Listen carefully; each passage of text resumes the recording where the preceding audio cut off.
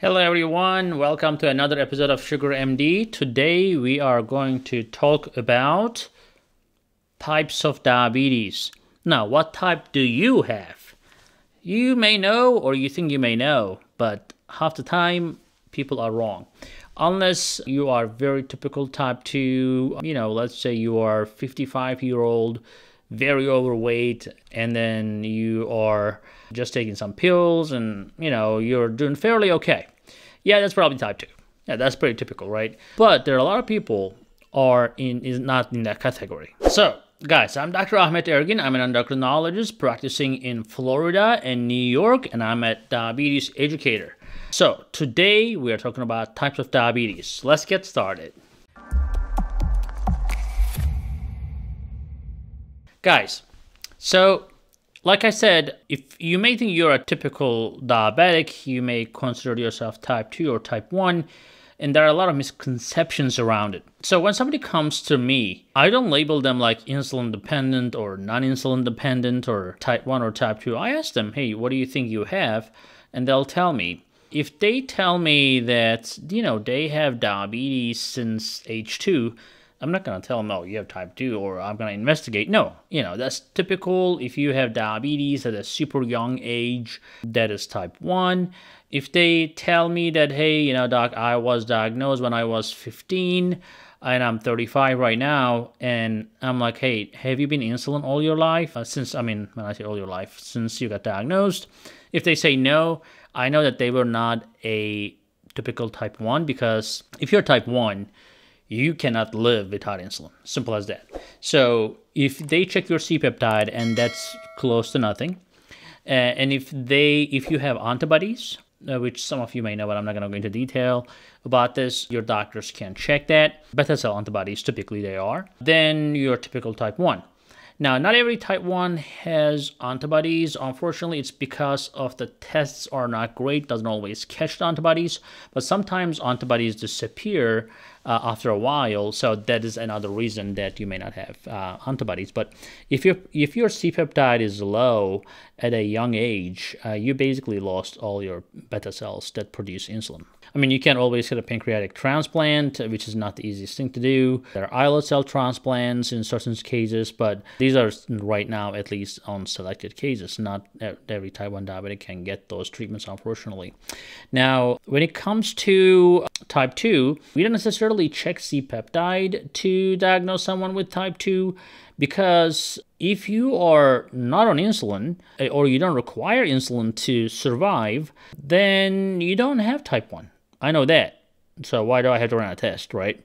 And then I don't run antibody testing on every type 2 because, again, there's some people that I can tell if they're not losing weight. If somebody's not losing weight, they're on metformin, they are on a few pills and their A1C is slightly high, that can easily be remedied. I'm not going to question that.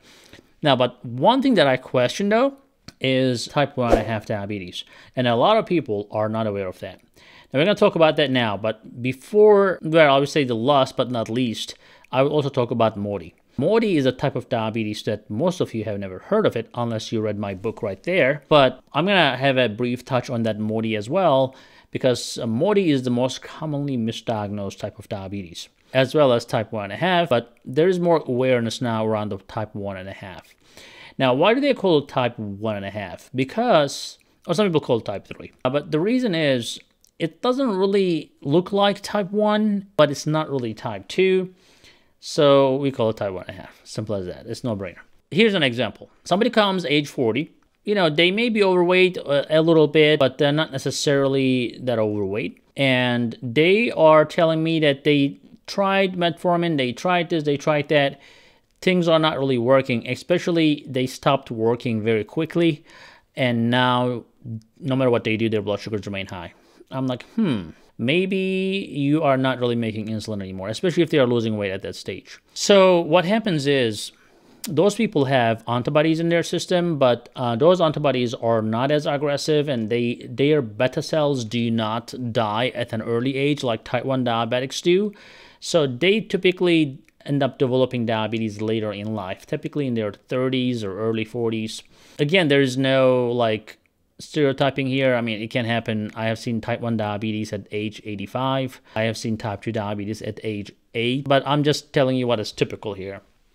And, you know, these people are typically like, they don't look like a typical type 2. They didn't need insulin right away, so they're not typical type 1. But they end up requiring insulin within the first 5 to 10 years of diagnosis of diabetes. And they are not typically super overweight individuals, and they generally get diagnosed early age. And they don't necessarily have to have a strong history of type 2 diabetes in their family. Again, type 2 diabetes is a strongly genetically inherited disease. 60% of diabetes is inherited, and 40% is environmentally acquired.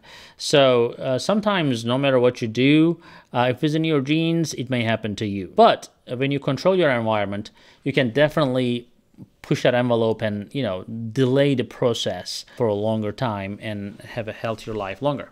Like, I have diabetes in my family, but I'm not depressed about it. You know, I'm just trying my best to not to get it. But if I have diabetes at age 55, I'm not going to go depressed about it. You know, if it's in my genes, it's in my genes. You know what I mean?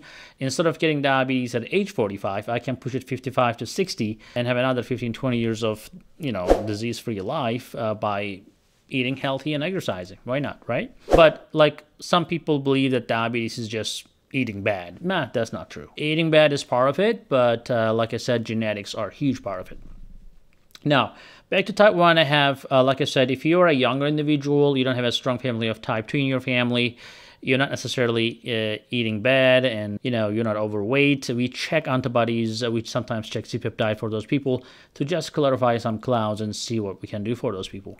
And we discussed, like, a type 2 is typically strong genetic background, you all know that right now. So, now what about MODY? MODY is interesting. We suspect MODY, especially if people develop that at a very, very young age, like in teenager years and so forth. They get checked in a routine blood test. They don't end up with in the hospital like a DKA or anything like that. Their blood sugar never goes super high, or you know, they don't necessarily require insulin for most types of MODY. MODY 2 and MODY 3 is the most common ones. The other ones are pretty rare, but there's like God knows, like 8 types of MODY. So, but MODY is exactly a genetic disease. It's not type 2 diabetes genes, it's a different gene. So for diabetes to happen, a lot of things can go wrong, right? But specifically for MODY, one single gene, one enzyme can go wrong. Like glucokinase can go wrong. And in that case, you develop diabetes, and you may have only a limited disease. Like, your blood sugar may go only to like 140, 150. Doctors will call you diabetic, but you don't necessarily need too much of like medical help, and your diabetes is not going to progress because the defect is there. The enzyme defect is always going to be there. So it's not because of insulin resistance like in type 2 diabetes. It's a totally different pathophysiology. Once you treat that with one single agent, it can fix the problem rest of your life. Or sometimes some MODY types, they don't even require any medication. And they never develop complications because their blood sugars are so mildly high, that's not enough to develop complications from diabetes.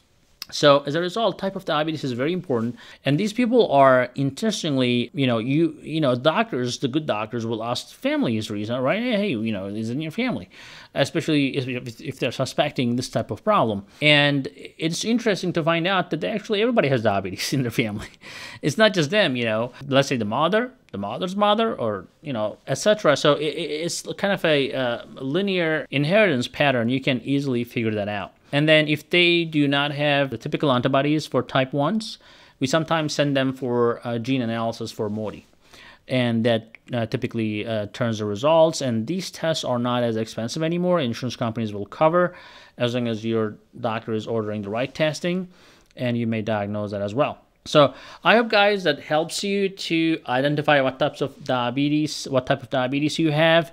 And if you do like this video, please spread the video. Let's give it a thumbs up, and we'll see you in the next one.